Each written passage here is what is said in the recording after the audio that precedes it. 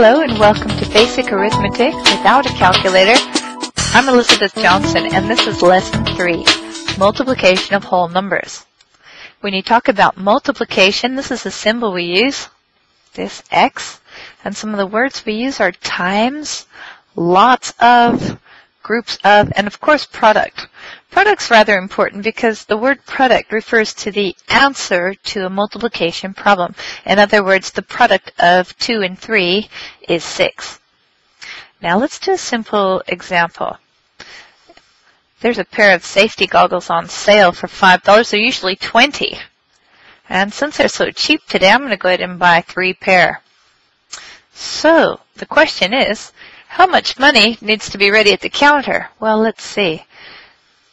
I could write it across this way since it's a simple one-digit question. So $5 times 3 pair of goggles is going to cost $15. So basically, that's a simple explanation about what multiplication is. But usually you're going to have a lot more complicated problems, more like this. 25 times 1,423. Now, if I've got a question like that, I'm not going to want to try to do it in my head. I might start actually by rewriting the problem. Rewriting it the way we did the addition and subtraction problems. You've got 1,423 on top, 25 at the bottom. They're lined up against the right. Units on top of units, tens on top of tens, hundreds, thousands, tens, thousands, and so forth. After that, you're going to take the multiplication symbol and you're going to take a bar across the bottom and then you're going to be ready to work. Now you might have noticed that the 25 used to be in the front and I took the liberty of putting it after here. You can do that in multiplication, but don't try it in subtraction or in division because it will actually change your answer if you swap them around. But in multiplication, actually makes your work a bit easier to do it this way. Now let's go ahead and set about solving this question. You've got, with multiplication, to start with the bottom right-hand digit, and then you multiply it times the top row, each number in turn from the right to the left. So I'll multiply times the 3, the 2, the 4, and the 1. We're not finished with that. I'll go ahead and multiply the 2 times each one of those numbers, and if I had other digits, I would do the same with them. So let's just demonstrate. 5 times 3 is 15. The units go underneath, and the 1 gets carried to the column on the left. Now you've got 5 times 2. Well, 5 lots of 2 are 10, and then I add the 1. It makes it 11. The units get put at the bottom, and the first one gets carried to the column on the left. Now I've got 5 times 4. Well, 5 lots of 4 is 20, and I'm going to add the 1, making it 21. That answer goes underneath. The 1 does, and the 2 gets carried to the left. 5 times 1 is 5, plus 2 is 7. Okay, now I've finished with this 5, and I'm ready to start on the 2. I've got 2 times 3, which is 6. Now, this answer is going to go here. And you might wonder why I didn't put it here. Well, if I'm starting out in the tens column, I want my answer to start in the tens column. Same thing if I had anything in the hundreds column, I'd want it to start out down here, or the thousands would start out in the thousands column. So it's important to keep them straight. And in order to make sure I keep it in the right column, I might even use what they call a placeholder, a 0, and put it here to make sure that the 6 starts in the tens column where it's supposed to. Now I've got 2 times 2, which is 4. I'm going to put that in the next slot to the left. I've got 2 times 4, which is 8. Again, working my way to the left. 2 times 1 now, which is 2. All right, now I've done all my multiplication. I'm finished with that. What do I do now? I'm going to add these two together. And if you saw video number 1 about addition, you'll remember that you start at the right and you work your way over to the left. 5 plus 0 is 5. 1 plus 6 is 7. 1 plus 4, well, that makes 5.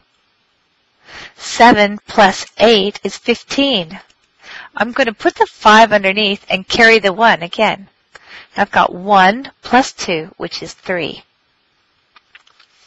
So that's how you solve a bigger multiplication problem. Of course, it's always going to be easier for you if you can remember your multiplication tables.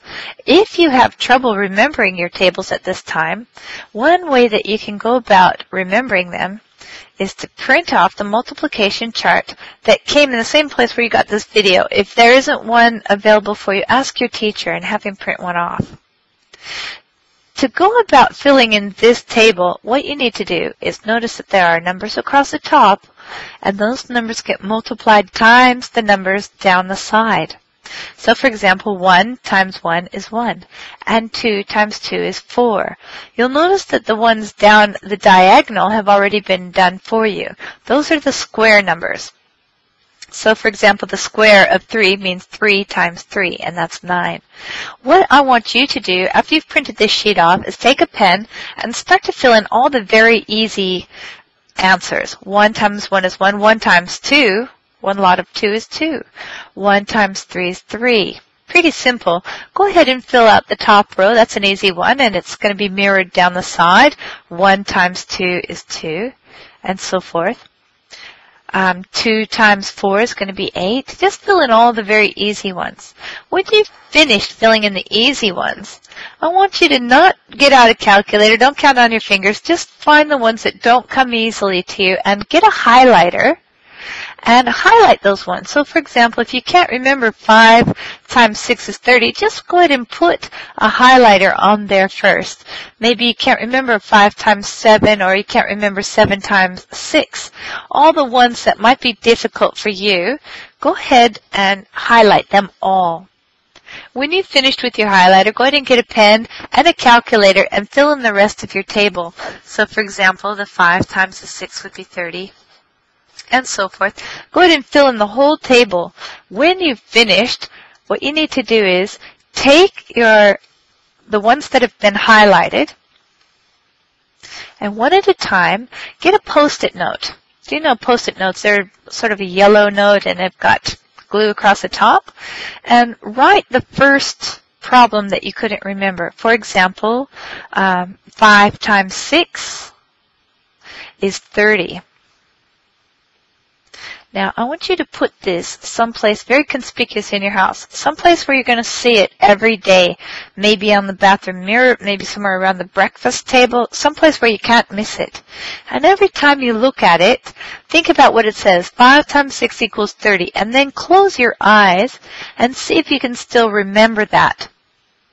When you can remember it, take it down and put a new one up. And that way, systematically, you'll begin to learn all of your multiplication tables. It really will make the rest of your arithmetic work a lot easier for you.